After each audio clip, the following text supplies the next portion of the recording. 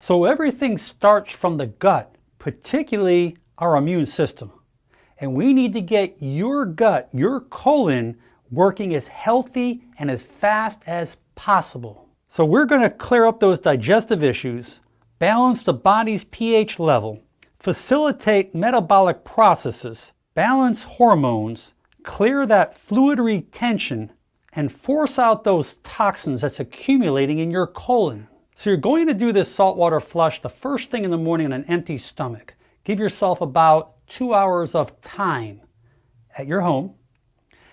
Within about 30 minutes, maybe a little less or more, after you drink this salt water, you're going to notice rumbling, and you're going to be on the can cleansing your colon.